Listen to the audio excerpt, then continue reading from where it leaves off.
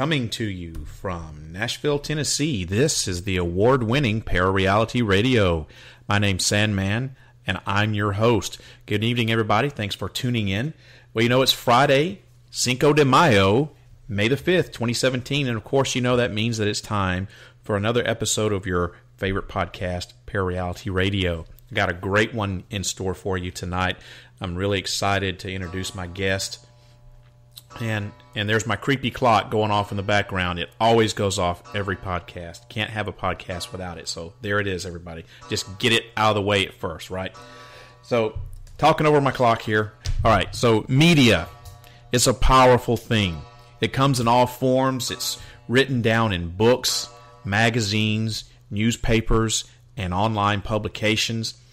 It comes in music in all forms. It comes in spoken word, such as this podcast, and even comes in the visual arts, such as our television shows, news reports, and even in big-budget movies.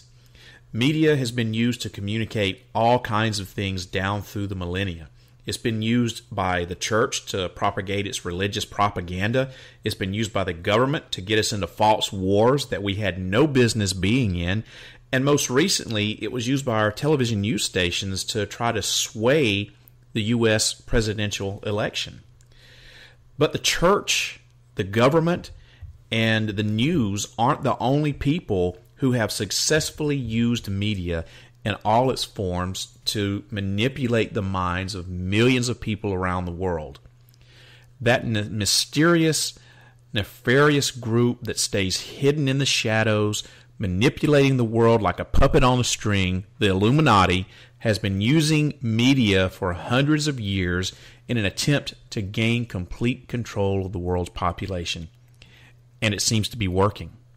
The Illuminati have infiltrated every aspect of media, books, television, music, and even our movies, using these things to their advantage, controlling our minds, warping our sense of right and wrong, and driving us to submit to their will, all without us ever even realizing that that's what's happening. However, there's one man who sees behind the veil of evil that the Illuminati hides behind, and he's on a mission to expose them for what they are and to wake up our sleeping human minds to their devious plans. His name is Isaac Weishaupt, also known as the Illuminati Watcher. He's the author of such books as A Grand Unified Conspiracy Theory, Sacrifice, Magic Behind the Mic, and Kubrick's Code, and several other books. His latest is called The Star Wars Conspiracy, Hidden Occult and Illuminati Symbolism of Aliens in the New Age. Ladies and gentlemen, it's my honor and pleasure to introduce you to the Illuminati Watcher himself, Isaac Weishaupt. Welcome to Parareality Radio, Isaac. Hey, Sam, man. Thanks for having me back on. I appreciate your warm welcome. I feel like I am the superhero, the Illuminati Watcher. You are. No, but in all seriousness, that's what you're saying is dead on.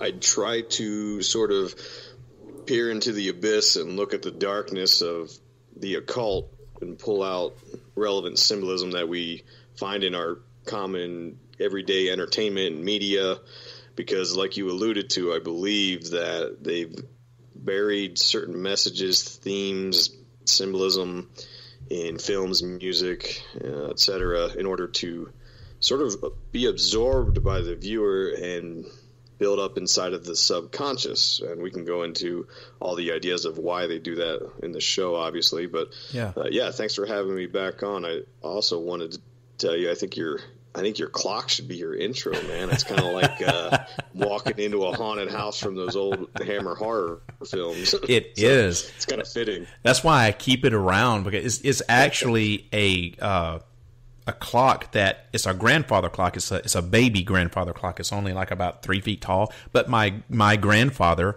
actually built that for me back in the 80s, and it's a handmade clock, and no one has ever, like, I've taken it to several clock repair places and stuff over the years, and no one's ever seen a baby grandfather clock before. So I keep it as, memento of my grandfather, and it's still working and it's still creepy. So I got to keep it.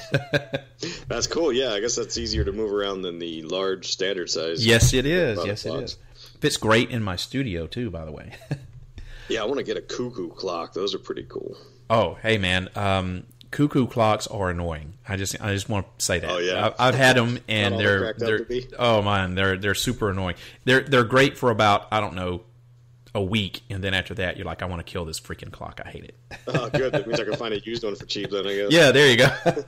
Well, Isaac, it's been a while since we have talked, and you have been super busy with your podcast is taken off. You've written several books since the last time we talked.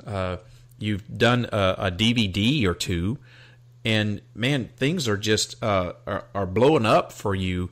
And I got to say, I've read about 3 of your books that you've written, and if there's anybody out there who is more versed on the conspiracy theories behind what's going on with our entertainment media, you are the authority as far as I'm concerned. I can't imagine anyone being more knowledgeable about this subject than you. So, good for you for doing what you're doing and trying to wake us up to what's going on out there.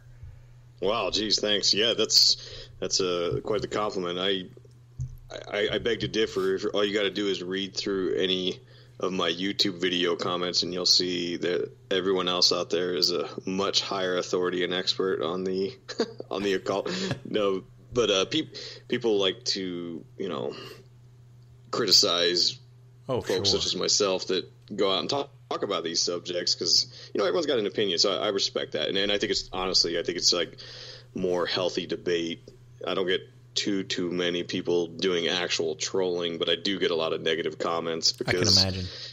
It seems like, as much as I didn't want this entire research project to go into a religious aspect, as much as I even talked about in the first book about how I'm a Christian, not a good one, but I wanted to separate the religious component from these conspiracies, but it ultimately kind of led me down the path that's kind of the essential linchpin in the quote-unquote Illuminati agenda. Right or wrong is up to the viewer, the listener, to understand and figure out for themselves.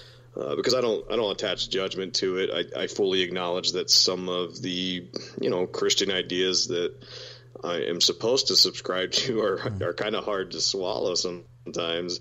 I'm not saying everything's perfect in my belief system or my worldview, but it is what it is. And ultimately, when after years of researching this, it appears that if I was to pull one ultimate goal or agenda of the Illuminati, it would be to push and instill a culture of Luciferianism and the worship of Lucifer.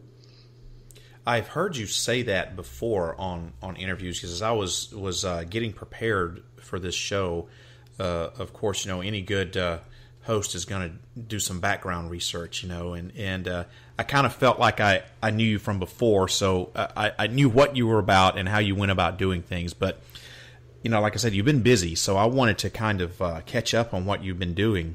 And I've heard you say that about the Luciferianism before.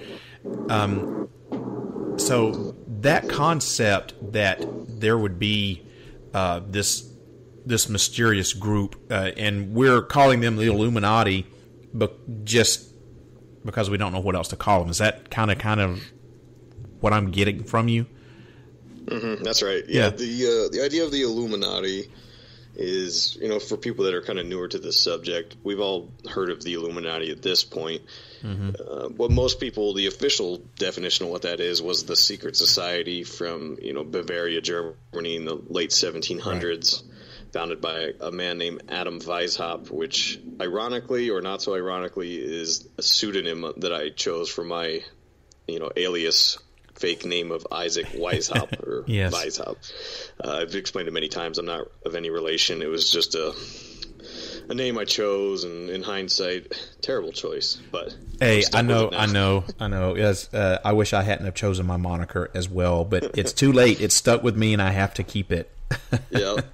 You get past a certain point, and that's it. So, yeah, when we talk about the Illuminati today, and this isn't exclusive to my research. It's a lot of conspiracy theorists talk about the Illuminati. They're talking about sort of this umbrella group that we're having a difficult time defining and kind of isolating down to exactly who they are, which is where a lot of people check out, because people today in our sort of scientific culture, they need data, they need proof, they need facts. Yeah. And when you start researching this, it's hard to say, well, this person here is in the Illuminati and here's why, because we don't really have a clear definition of it. And if I was to come up with a definition, or maybe an explanation, I would say that the Illuminati is a group of people that are thought leaders, and these thought leaders have power or influence to get the message out to the masses. And I focus strictly on entertainment, because that's a subject most of us can relate to, and we all seen Star Wars, hence I wrote a book on the Star Wars conspiracy. Yeah, we're going to get to that. I got a lot of stuff about that. Yeah, so, the Illuminati, when we speak of that, it's just this idea that there are people that have a certain belief system that they are not being out in the open about, and they are trying to steer humanity down a certain path. And that path, according to my research, is into Luciferianism, or the worship of Lucifer, the fallen angel. And that's what I was going to say. The fact that this group is, in your opinion, trying to steer us towards Luciferianism, excuse me, can't talk. That's kind of, to me, even though you've been talking about this for a while, that is kind of a new concept that I don't think a lot of people who think about the Illuminati would be, I don't think that would be in the forefront of their mind. So this concept that you have developed is obviously based on years and years of study of their practices. I guess that would be a safe assumption. And what's the main thing that you found that convinces you of this? Or could you even narrow it down to one main item? Well, I suppose you're right. I suppose there's multiple things, and you put them together, and it sort of makes a full picture, like a puzzle. But the idea that there is a group of people that are steering us down a certain path towards Lucifer, the support for that is these ideas that takes you into the stuff they talk about in the Bible, which is where I lose a lot of people, because they think I'm pushing this real Christian message, and in reality I'm not. I'm just saying that we were warned about this in the Bible. Whether you want to believe in the Bible as the Word of God or not doesn't matter. It was still in there, right? There was this ancient pagan worship of Moloch, which they talk about in the Bible. They talk about sacrificing people to Moloch. And there's various talk about people practicing witchcraft, magic, divination, those kinds of things. But if you look at the history of people through these secret societies or the ancient mystery schools, they all learned certain powers of these exact things. And you can find modern day examples if you start dissecting some of the entertainment of the idea of sacrificing to pagan deities. You find a lot of concepts of practicing magic, whether that's ritual or ceremonial magic. All of these tie into the same idea of this evolution of consciousness, which ultimately lends itself to the destruction of these sort of Abrahamic religions, Christianity in particular.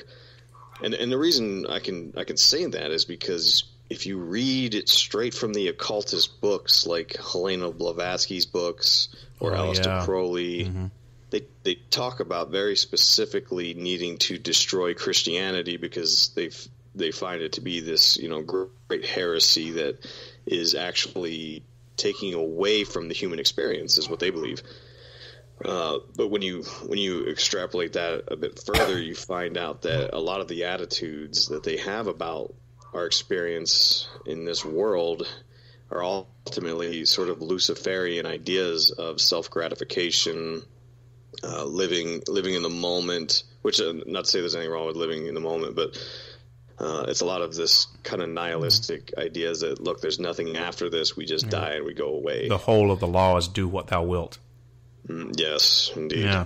And that Aleister Crowley axiom there, that ties into these ideas that, because Aleister Crowley coined the term true will. And we see that attitude in a lot of people have read the book called The Alchemist by Paulo Coelho, and that's the same thing that he talks about with the personal legend.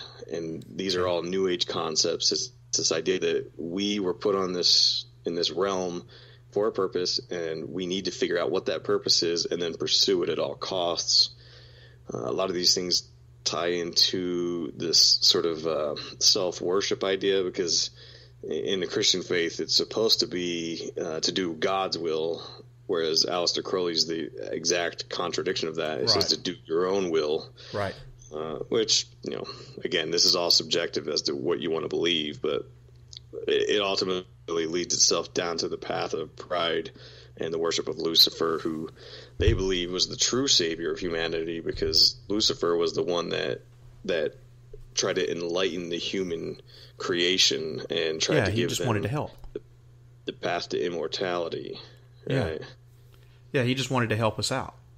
Right. And God was like, I'm not down for that. So the rest is biblical history. So that's exactly it. Let's get into this latest book that you've written. Now you've got several books out there, and the latest one is this Star Wars conspiracy book. Now I'm gonna have to say, I am a huge Star Wars geek out nerd fan. And I could do a whole Star Wars podcast. And I thought about it, but I'm probably not going to do it. But I digress. So when I got your book about the Star Wars conspiracy, I was like, okay, this guy is going to go in and just totally rip apart my Star Wars.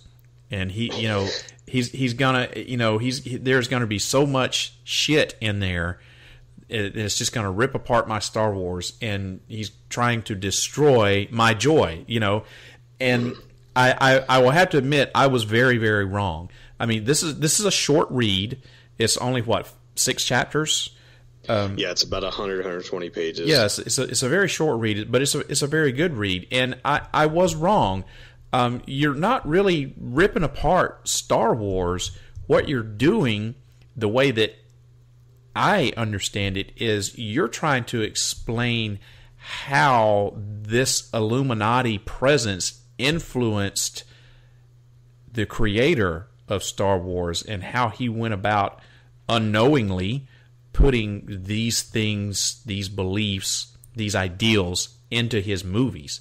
And it didn't really destroy anything that I had as far as my love of Star Wars.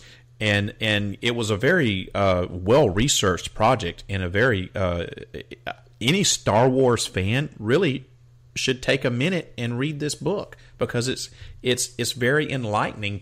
It kind of maybe will turn the light on to why a lot of the things happen in Star Wars the way they do, because there's a lot of plot holes in Star Wars, and there's a lot of things that we don't know why these things are. They're just there. There's no explanation for them.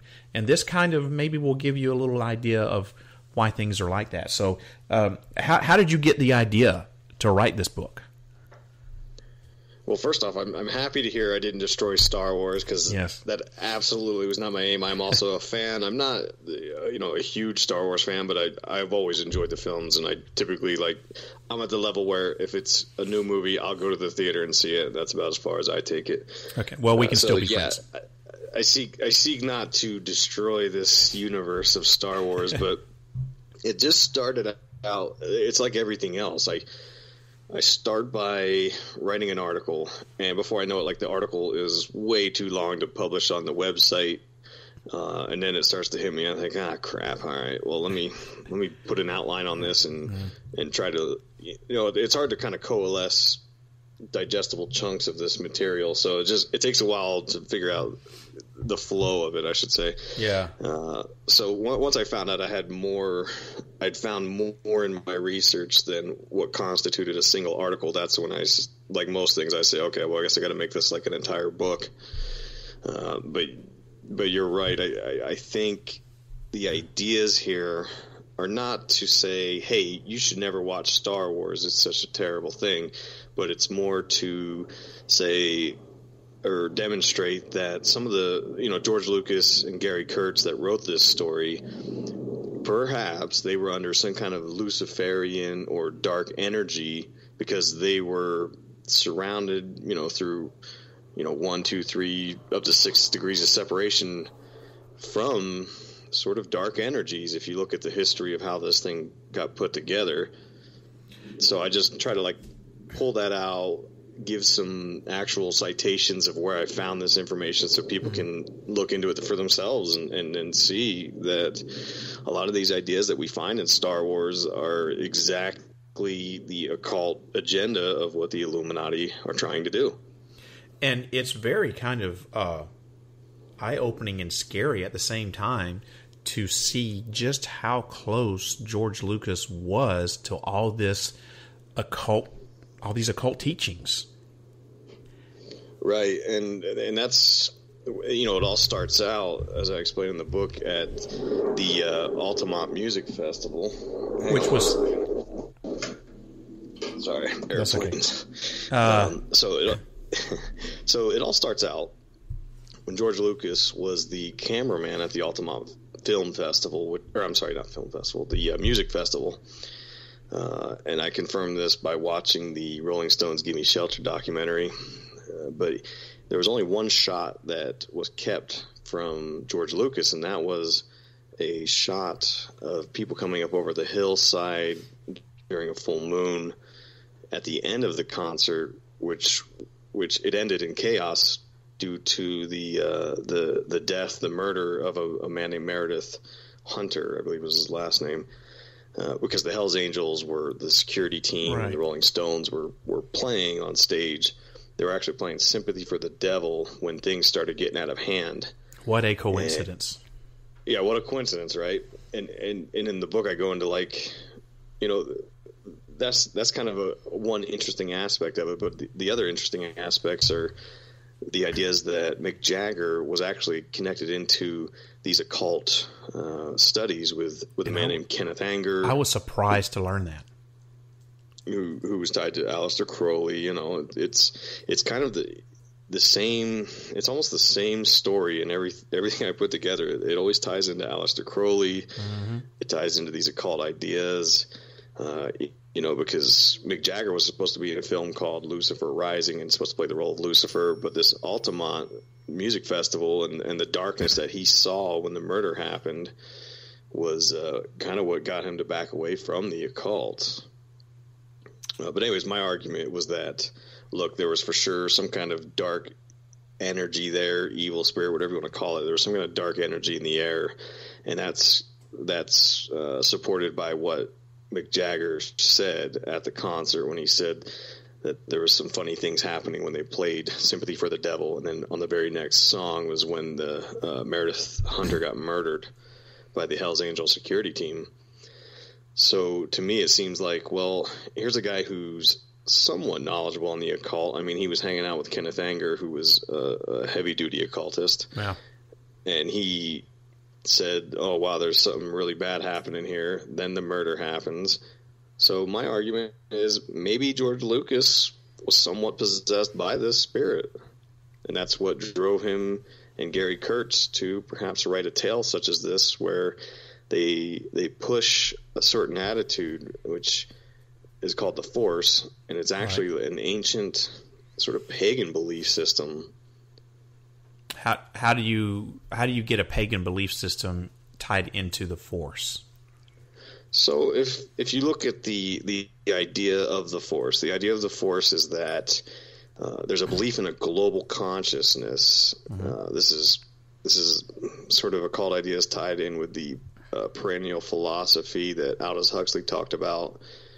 But it's this ideas of these hidden energy fields, and that God is actually just an energy field and not an actual, man in the clouds, so to speak, or Jesus Christ. Right. And they believe that you can either sort of connect into this hidden energy or disconnect from the hidden energy. And then on top of that, to take that further, they believe that the Force has a light side and a dark side. Mm-hmm. And what you'll find out is that it doesn't really matter which side of the Force you connect to. It's connecting to God, to this cosmic energy.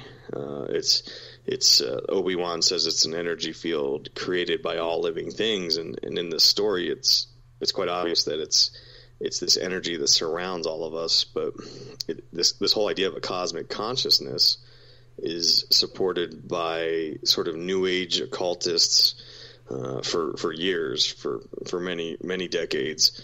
Mm-hmm. So the idea, what we see so they say it's a land long ago and far away, suggesting it's historical truth, which is kind of what some of these occultists believe in. They believe in Atlantis, Lemuria. They believe in these ancient cultures that they claim were superior to ours, and they had a more advanced technology. Some of them even claim, like on Ancient Aliens, they claim that they were given this special enlightenment by the alien gods.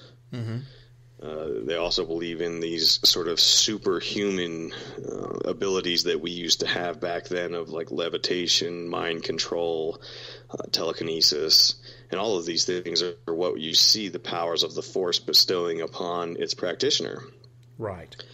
Well, what's interesting about all that is, these are just, again, these New Age occultist ideas that were presented by Helena Blavatsky, and she supposedly channeled all this knowledge from these disembodied spirits, which, again, we can argue are demonic influences of this fallen angel Lucifer. Mm-hmm.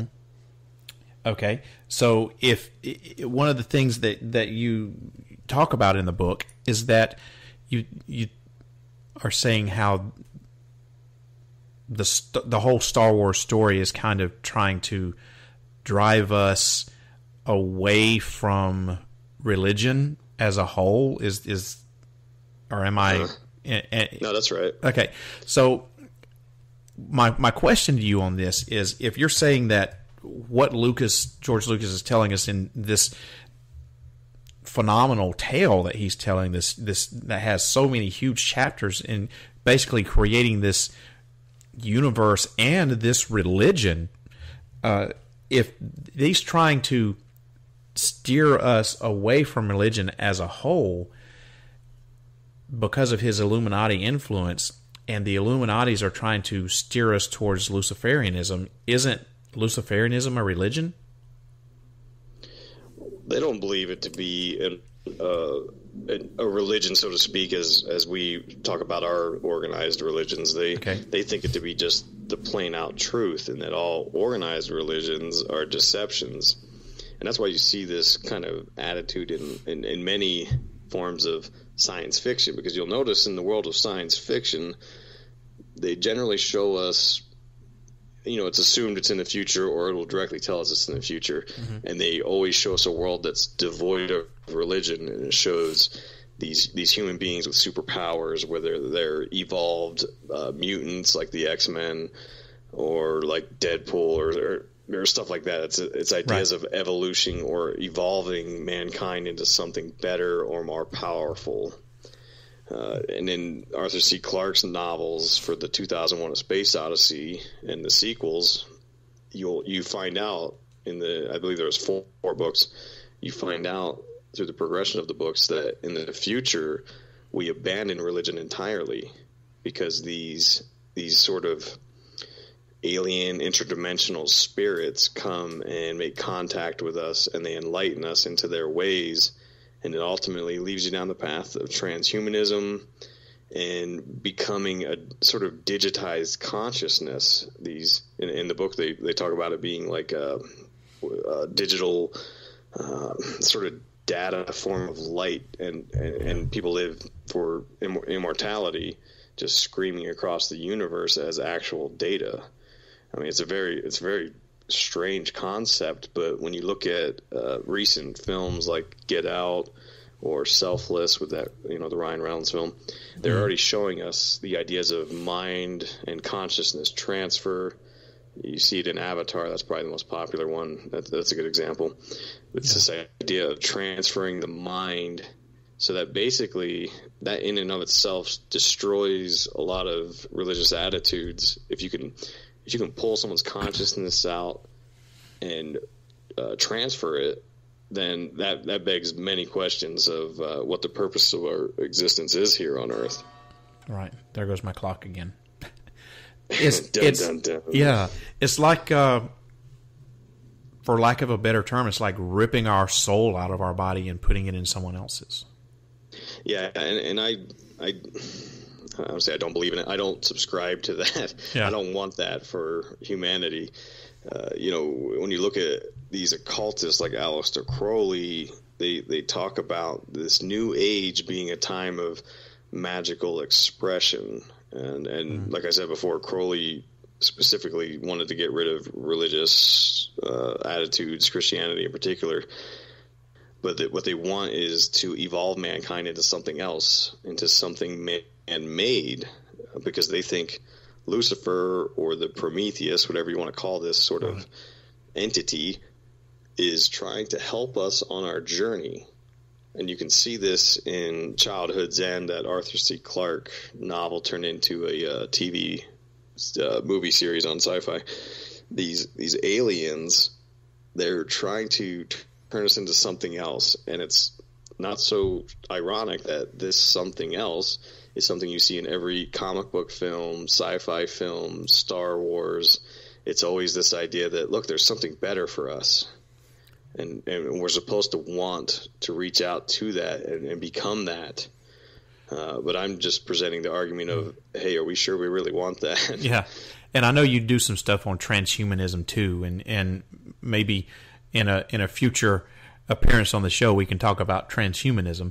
But as far as guiding us towards this one particular way, this worldview, one worldview that the Illuminati want us to have, I guess it's your opinion that the Star Wars universe and the telling of all these tales is George Lucas's contribution to that goal. Yes, that's exactly it. And I don't know, because if you look at George Lucas's bio, he claims to be from what I can tell, I don't know how old, if he still subscribes to this, I should say, but he talks about being a blend of Methodist Christian and Buddhism, which, Buddhism isn't necessarily a religion, it's more of a belief system.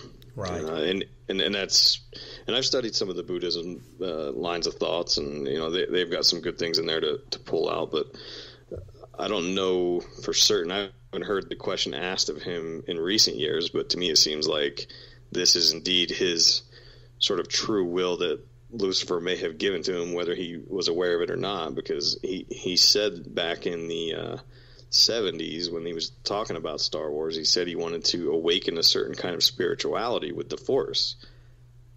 And I don't see, if he is a Methodist Christian, I don't see any Christian themes in the film. No, I don't see any Christian themes in the film either. It's a good point. I mean, they show a good guy, Luke Skywalker, a bad guy, Darth Vader, but it's curious because by the time you watch episode 3, you find out that, hey, maybe Darth Vader wasn't such a bad guy. Maybe Anakin was just trying to protect the people that he loves, which we can all identify with, and I'm sure many of us would do things that we would typically consider quote-unquote evil or bad or not right to save the ones that we love in our family. And I mean, we can't sympathize for that. Yeah, and that comes into the popular portrayal these days of what's known as the dark hero, where the dark hero is again a reference to Lucifer. It's this idea that someone who typically on the surface you would think is evil, turns out they're just a human and they're trying to do their best. Yeah, and though the way that they go about doing things is anti-establishment, so to speak. Yeah, yeah, they want to make us sympathize for the dark hero or the anti-hero, which is what happens at episode 3. When, exactly. In the book, I talked about how when the people were coming out of the movie theaters, they were confused about what they had just saw, because for years, if you grew up in the 70s and 80s before the episodes 1, 2, and 3 came out, right, Darth Vader was always just a real bad guy. But then by episode 3, people were confused, like, wait a minute, I thought he was this bad guy, and now I don't really feel that way anymore. Yeah, exactly. And that's the exact point of the whole Star Wars tale, is to make people understand that there's not such a thing as good and evil. There just is. Well, Darth Vader really, in my opinion, wasn't. I mean, he's been looked at as like the ultimate villain, the ultimate bad guy for decades. But really, in the movies, if you look at it and you study it, such as you, and obviously you've studied it more than I have, but he's really nothing more than just the henchman. He's a stoolie for the Emperor. The real bad guy in the Star Wars universe has always been Palpatine. Mm-hmm. Yeah, and that's why Darth Vader saves Luke Skywalker and takes the Emperor out. Exactly, because he ultimately is he was sort of the first one to make contact with the dark side of the Force and come back to the good side, or whatever you want to call it. So that's the idea. The whole story is about. It's not really about Luke Skywalker. It's about Anakin peering into the abyss and making contact with the dark side and coming back to say, hey, just because you try something evil out doesn't mean that you're evil, so to speak. It's a good point. That's a very good point. And speaking of good and evil, you make a reference in this book to, I'm going to try to remember this, the hero's journey, and how there has to be certain elements of the hero's journey, and you go on to describe how that is done in Star Wars. So elaborate on that for people who haven't read your book. Sure, and you can find a lot of studies of this online. I don't profess to be the one that came up with this, but a man named Joseph Campbell wrote this hero's journey idea. It's an idea supported by Carl Jung's archetypes, also called the seeds of consciousness or primordial images. It's this idea that there are certain things that our subconscious can connect into, sort of archetypal events, such as birth, death, separation from parents, or as in the Star Wars, the reconciliation of opposites. But it's this idea that we all are familiar on some level with certain characters, and this is how they market and do commercials. They've only got maybe 30 seconds to get a whole story across of why you need to buy a product, and they do very well at making it crystal clear who the characters are right away. It's this idea that we see in Star Wars when we see these certain archetypes of people, like the initiate, who is Luke Skywalker. You have the sage or the wise old man, who's Obi-Wan Kenobi. Darth Vader is sort of the satanic devil. And then you've also got like the rebel archetype, like Han Solo. Yeah. But all these things ironically kind of support a lot of the themes of symbolism and the powers of symbols. It's this idea that they can present to us a certain symbol, which has its own message attached to it, right into our subconscious, and we're not really sure why they're doing it or what the effects are, but there is something, sort of an intangible consciousness that connects us into this. And this idea of the hero's journey is sort of an idea of an initiate going through the cycle that we can all relate to, of responding to a calling, going into a dark place, and overcoming your fears of that place, and coming back as a new, evolved being, enlightened in what Joseph Campbell calls the boons. It's coming back with a new knowledge and awareness of yourself, to know thyself, and it requires you to sort of go into a dark place, which is exactly what Anakin does. Right. And the title of Darth is related to the Kabbalah tree of life with the Daoth. The Daoth. It's a hidden, the Daoth, a hidden node, because Daoth means knowledge. So Anakin taps into this knowledge and is able to come back with the boons, and he's an evolved being that's a new breed, so to speak, that's able to utilize the light and dark side of the Force and prove that there can be a balance to be struck between the two. And the Daoth, isn't that referring to the tree of life and like a hidden path that one can take to get to all this knowledge? That's right. A lot of occultists subscribe to this idea of the Kabbalistic tree of life, and it's basically an idea that God created our world through emanations of thought, and each of these thoughts is represented by a sephirot or a node. And you can sort of learn going up this tree of life from the earthly realm and learn and master each node, and further enlightening yourself the whole way up till you get to the top, which is the Kether, which is the heaven realm. And then once you reach that, you become sort of like a god in your own right. An enlightened being. An enlightened being. Yeah. And there's a shortcut through the center called the Daoth, the hidden Sephirot. And this is a place that Aleister Crowley even warned about crossing it, because he claimed that there was a guardian, a demonic guardian of this Daoth called Corone Zone, and if you weren't prepared to confront Corone Zone, you would go insane, which is what people claim. Various folks have tried to do this and actually gone insane. I think like Friedrich Nietzsche, because in his last days he was losing his marbles. He was the founder of like nihilism. Right. Some claim that he did that, but if you could go through the abyss and come out the other side, you can sort of be a god in your own right. So, do you think that Crowley went through this, or did he avoid it? Yeah, he said he did. So, he's followed by many people because he was kind of instrumental in ushering many new ideas. Yeah, he was the one that made contact with like the first gray alien, supposedly Lamb. And if you Google search for the Crowley's Lamb, you'll see that he looks exactly like a gray alien.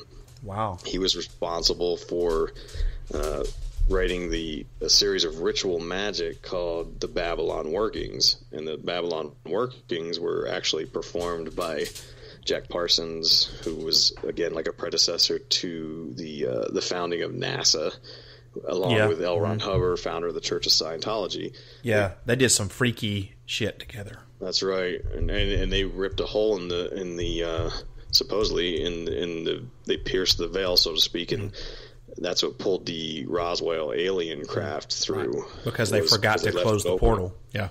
Yeah. Yeah. For those people who don't know about L. Ron Hubbard and some of the freaky shit that he did, you need to do some research, man, because that dude is just off the charts weird.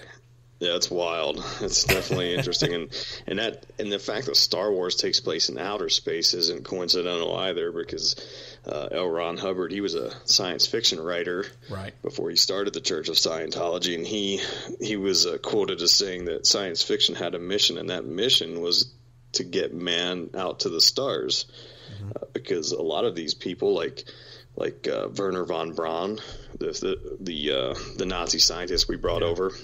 Inventor of the Saturn III rocket. That's right. He was a follower of Konstantin Tsiolkovsky, who was actually the first ancient alien astronaut that talked about aliens being our true gods.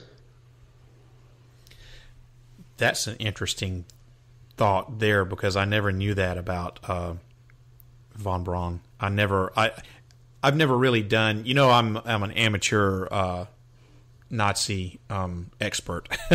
That's right. And, yeah, that's right. I've never really done a whole lot of looking into von Braun, because he wasn't one of the people who really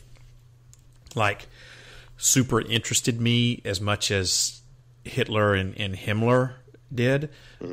So that's very interesting to hear you say that he had some occultism in his background, some occultist beliefs. And I'm gonna have to do some research on von Braun.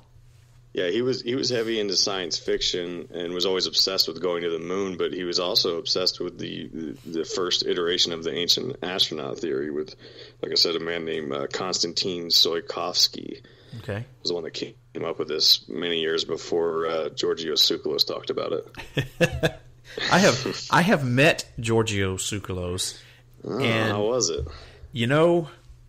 One would think that he would be like some sort of just really weird dude that's out in left field somewhere, but he is a very intelligent, well-spoken, well-articulated individual, and I know he makes his living off of this ancient aliens thing, but there's more to him than just that, and I was very surprised at how this is just one aspect of his life, but it's a big part of his life, obviously.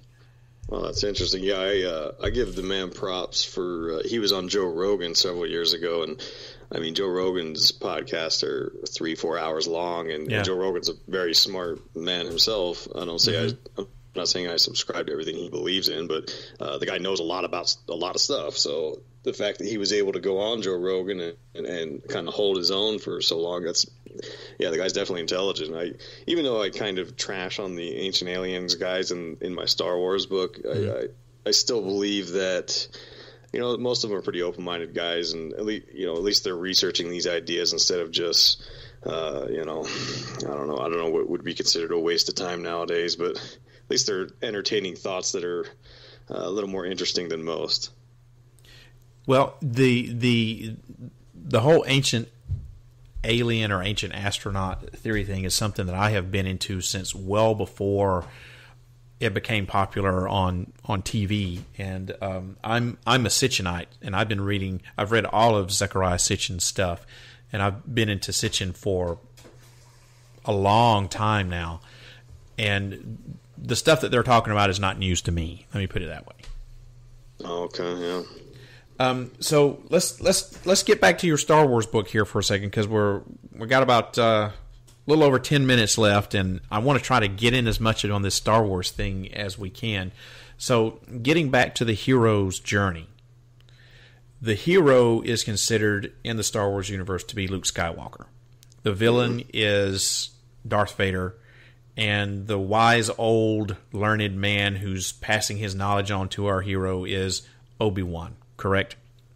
Yes. Okay, so with this hero's journey, you have these three principal characters who are all intertwined, and they all connect with each other. Do you think that when Lucas was writing these characters, do you think that he specifically knew that he was emulating the hero's journey and intentionally put this into the films, or is this just another example of this subliminal effect that this evil presence that he was exposed to back in Altamont was is this something that was affecting him? He didn't know. I think that he actually played it off, because some people have asked him about this, and he played it off like it didn't have much, like he was familiar with the concept but didn't really study it. But I don't know about that. I kind of believe personally that he was well aware of this, and he was actually pretty smart to implement it in a film, because a lot of people were doing this at the time, but since then you can watch films and see this exact cycle, because I think people are now emulating George Lucas. And what started me down this path of studying Star Wars was an idea I actually heard from Freeman Fly, where he was talking about, and I'm not going to try to quote him, or I'll try my best to paraphrase, but it was something to the effect of how strange and curious it is that we're all so well connected to this Star Wars tale, as if there's something a little bit, I don't know, more important or more tangible that we can connect to in these tales than most others. Because I mean, there's lots of science fiction movies and stories. Why is this the one? It's not particularly different. It's just able to tap into something that we're all familiar with because of this idea of the hero's journey and the archetypes, and archetype events such as the death of the parents, which is a concept we go into in the book with how curious it is that in lots of Disney tales, the parents are either absent, cruel, evil, or dead completely. And then in the Star Wars films, which everyone knows Disney acquired the Star Wars franchise a few years ago. Yep. It just so happens that in almost all the Star Wars movies, we see this sort of traumatic event where the parents are either dying in the arms of their children, or the children kill their parents, themselves. Very interesting. And that just kind of, as you were talking about that just made me put two and two together with the episode 7, The Force Awakens. You see our hero, Rey, who is parentless. That's which right. fits right in with that Disney theme. Right. And then, what happens to Han Solo in there, it also plays into that as well. Mm-hmm. The child kills the parent. Yeah. That's right. And Kylo Ren kills him. It's he's kind of faced with the decision of doing it or not, and he obviously goes for it. Yeah, I wonder if Disney, because there's so many conspiracies about Disney. Oh God. I wonder if they were motivated to purchase the Star Wars franchise because they understood the ability for the Star Wars films to tap into the subconscious through this hero's journey or whatever you want to call it, as well as the killing of the parents theme that is in all of the films, which I'm sure and confident it'll be in the next one as well. Yeah, and I'm glad that you brought that up, because that's kind of how I wanted to end things. Was now that Lucas doesn't have control over the Star Wars universe anymore, and it's squarely in the hands of Disney, what do you think is going to happen with this path that Lucas has been leading us down? Do you think that, and I think you kind of just answered this, but what I was going to ask you was, do you think that Disney even knows, which they probably do, are they going to continue or on Lucas's path, or are they going to lead us somewhere different? Are they going to take it and lead us to where they want us to go? Oh, they're definitely going to take us down their own path. I think George Lucas wasn't quite overt enough with it, and they're going to take us down that path of alien beings being our creators, more of this concept of balancing the Force, which is kind of a misnomer, because when people think of balancing the Force, they think, oh, that means the good guys destroying the dark side of the Force, but that's not really true. You can't really do that, because if you want something to be in balance, I mean, that's the term they use. Yeah, you got to have parts equal magnitude on both sides. So exactly. To have a Force in balance, you need equal parts light, equal parts dark. Yep. So destroying the dark would actually make it imbalance. So what are they talking about? They're talking about balancing it out, meaning getting rid of the two extremes completely and just saying, hey, there's no such thing as good or bad, right or wrong. There just is, and this just is connecting to this global consciousness and this sort of false god that they've created.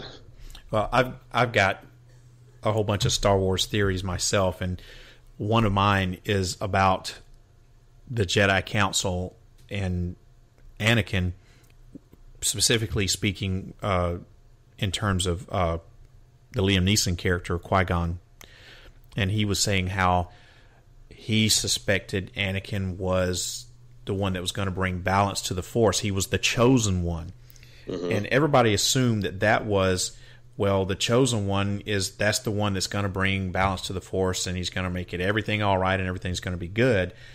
But what if the chosen one was just supposed to be the person who gives birth to or brings about the creation of the balance of the Force, which would be Luke? And now you have Luke, who is not a classically trained Jedi. He has both elements of light and dark in him, and he is going to destroy the Jedi as we know it. And when I say destroy, I don't mean kill everybody. I mean he's going to reform it, and you're going to have just a group of people who are neither Sith nor Jedi, but they're wielders of the Force because they have light and dark within them, and there's your balance. I think that's dead on. I think that Luke is equivalent to the Star Child or the Moon Child, which is evident in Crowley's writings, as well as various films, Rosemary's Baby, Prometheus, Aliens, the list goes on and on. But he's this sort of new beginning, and he is the one that's going to bring balance, and he is the one that's going to create this sort of new world order in the Jedi Council, which is, like you said, I agree. I think ultimately they're going to make this Jedi Council bring the Sith Lords into the fold and just say, look, we're all one being here. And I imagine the films are going to show like a struggle of that sort of merging together, but we'll see. Right. I mean, in the episode 7 is called The Force Awakens. Episode 8 is called The Last Jedi. So The Force Awakens, The Last Jedi, meaning the Jedi Knighthood will be no longer. So yeah, that's I'm what right it there alludes with to. You, man. I think they're making the one world order, so to speak, in the Star Wars universe. Yep, that's kind of where I was headed with that. So yeah, we're right on par with that. So have you ever done any research into the Star Trek universe? I have not. I never was a fan. Not to say that that's a bad series. I just never watched it, so I don't. I'd have it. It would take. It's kind of like the Harry Potter series. I know there's something there. I just don't. I just haven't had an interest or the time to go into the full research. Not a Harry Potter fan. Never have seen any of the movies, and really don't care to here. And, that's kind of where I'm at with. I wish, if I didn't have a day job and time wasn't a factor, I would plow through. You were independently wealthy, sure, I've got a good friend who is a big Star Trek fan, and he swears up and down that the Star Trek the motion picture that came out right after Star Wars did, he swears to God on a stack of Bibles that it's nothing but a 2-hour-long movie with a reference to an allegory of sex and the whole sexual act. And he actually sat down with me and made me watch it with him as he narrated this whole thing. And after the movie was over with, I was like, holy shit, I think he's on to something. There's some traction there. Maybe we should do a YouTube video on it. That's what I told him. I said, man, I will produce it. I've got all of the equipment that we need to do this thing. We should do it. So, yeah. Well, it has been, we're running out of time. It has been really great talking to you. We could do 2 or 3 hours on this whole Star Wars conspiracy thing. And if those of you who are listening to this podcast, whether you're a Star Wars fan or not, really shouldn't matter. You really should pick this book up because it's not only is it a really good read, but it's a quick read and it's not written over your head. It's a very well written book, and anybody can pick this up and understand the concepts that's being talked about that Isaac is putting forth. But if you're a Star Wars fan, you definitely need to pick this up because it will open your eyes to a lot of things and why maybe these things are happening within the Star Wars universe. Isaac, how if I've got people out here who want to pick up your books or who want to get in touch with you, how can they go about doing this? Well, obviously depending on when they're listening to this, May 4th through the 8th of 2017, you can go to Amazon.com and find me on there, Isaac Weishaupt. And the book is called The Star Wars Conspiracy, and it's actually free to download on Kindle for those days only. It's just a temporary one-time promotion. Okay. But if you're listening to this show beyond that, which I'm guessing, some people will be, You can go to IlluminatiWatcher.com. I've got a shop tab, and on there you can find links to, I've got self-narrated audio books on Audible of almost everything I've written. I've got signed paperbacks you can buy. I've got discounted packages, or you can just go to Amazon if you're more comfortable buying stuff through them.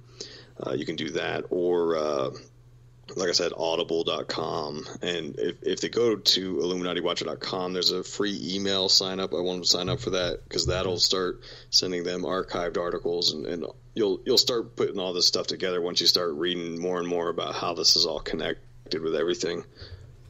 So IlluminatiWatcher.com, that's the website address, and you can find him by looking up Isaac Weishaupt on Amazon. And Weishaupt is Weishaup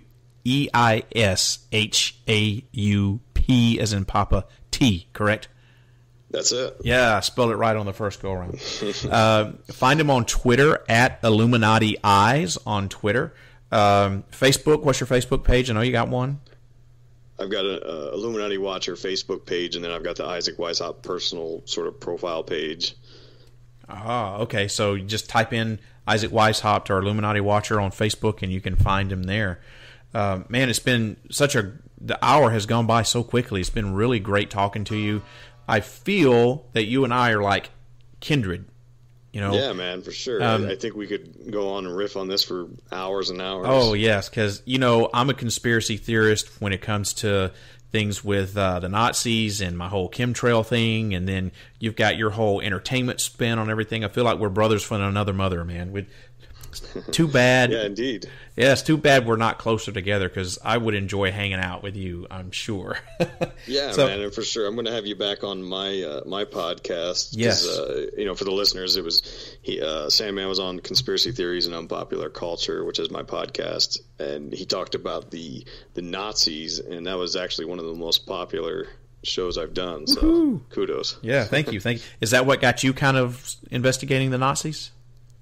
Well, yeah, I've always been interested in it.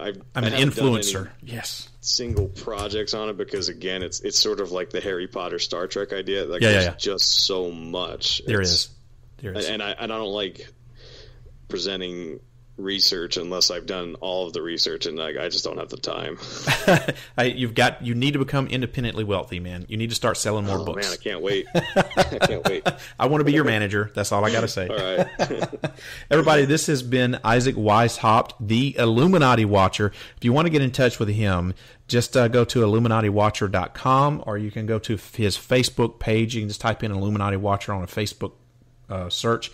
Get in touch with him. Read his stuff, buy some of his books. Is really interesting stuff. If you're new to the whole world of entertainment conspiracy theories, you need to pick up a Grand Unified Conspiracy Theory, which kind of gives a big overview of everything this gentleman talks about, and it's a really good read. And Isaac, thank you once again for being on Parareality Radio, and I am going to have you back on this show soon, because there's so much more we need to talk about. Most definitely. Thank you. Thank you, everybody. We're going to say goodbye to Isaac, and I'm going to wind up the show here in just a minute. Once again, thanks so much for being on the show, Isaac. Thanks. You are listening to the award-winning Parareality Radio, providing you the best in paranormal radio since 2004. Join me, Sandman, and my roster of special guests, experts, and experiencers of the paranormal as we explore the realms of the known and the unknown. New episodes can be heard the first Friday of every month at 8 o'clock p.m. Central Time. Listen online at parareality.com. Turn on, tune in, and find out.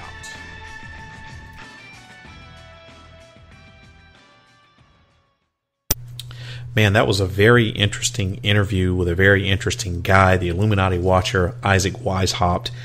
If you've never checked out any of his stuff, you need to go to his website, IlluminatiWatcher.com, and check out his website there. And also download some of his books. Just go to Amazon, type in Isaac Weishaupt, and type in some of his books, or you can just order them off of his Illuminati Watcher website. Well, everybody, that about does it for this edition of Parareality Radio. I hope that you enjoyed tonight's interview with Isaac Weishaupt, the Illuminati Watcher. Let me know what you thought about it by sending me an email to sandman@parareality.com. That's sandman@parareality.com. Don't forget to visit parareality.com, by the way, to not only listen to this episode of Parareality Radio, but also check out all the archives that I've got going on. I've got archives of the show in all of its different forms. Yeah, I've been doing this for a long time. I've been on a few different websites and ways of podcasting. I've done Live 365 for a few years. I've got all my archives from there. Of course, you got my archives from here on Spreaker. That's where you can listen to the first interview that I did with Isaac Weishaupt. And I've also done terrestrial radio with a local radio station here in the Nashville area, WRFN, Radio Free Nashville. And I've got most of my archives from there, not all of them, but you can hear all of that on parareality.com by clicking on the Archives tab. You can also check out the Extras tab there on Parareality Radio, or parareality.com, damn it. And you can join the official Parareality Radio forum, free to join, by the way. You can shop in the official Parareality Radio store, and you can even watch some show videos and other stuff like that. I did a very, very brief, poorly done web TV series. Man, that didn't work out too well. I'm supposedly still owe, I think it's like 3 or 4 episodes on the quote-unquote contract. I'm going to have to fulfill those in some shape, form, or fashion. I don't know how. It's been a few years, and no one's ever said, hey, you got to finish this up, so I don't know. We'll see. But you can watch some episodes from there. There's all kind of other stuff, too. Don't forget to look me up on Facebook. That's sandman.parareality on Facebook. Or you can just type in a Facebook search for Parareality Radio. You can also listen to the show on Facebook as well, and you can also find out more about what's going on in the world of Parareality Radio.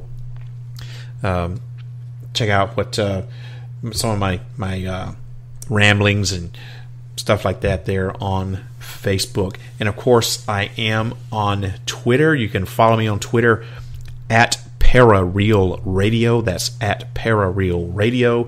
And I'm always tweeting out something to do with the show. I tweet out show announcements like special guests, topics, stuff of that nature. So be sure to follow me on Twitter at Parareal Radio. So those are all the different kind of ways you can get in touch with me here at Parareality Radio. Of course, I do still have the studio line up and running if you want to call and leave a message. You can call anytime, 24/7, 365. The number is 615-692-1170. That number to call, once again, is area code 615, then dial 692-1170. You can leave me a message about anything that you want to, about this show, about a topic for another show. Maybe you have an idea for a topic for another show. Guests you would like to see appear on the show, or just anything in general that you want to leave me. Feel free to leave a message. Just by leaving me the message, though, you're giving me permission to play your comment back on the air. So if you don't want it played back, you need to tell me as you leave your message. And like I always say, you never know. I'm always in the studio working on something, so you may catch me on the studio. I just may actually answer the phone, so you never know. So you can try if you want to get in touch with me there on the studio line. Everybody, Parareality Radio will return next Friday, May the 12th, 2017, with another episode of Coal Shack, the Night Stalker. That's on the Scared to Death version of Parareality Radio. If you've been listening to the first 2 episodes, Carl has gotten himself in a predicament, and we're going to find out what is going on, how he's going to get himself out of this. I don't know. You'll just have to listen to next week's edition of Scared to Death, presented by Parareality Radio. So make sure you tune in, and find out. Everybody, I hope that this radio program opens your mind up to new ways of thinking, expands your consciousness, and produces a change in the way you see the world. If you wish to change, you must lift the veil of ignorance that has been cast over your eyes. only then will you see the true power of the universe. I hope you have a wonderful evening. Happy Cinco de Mayo, everybody. And I will see you again on the first Friday of June with another edition of Parareality Radio. Good night and take care, everybody.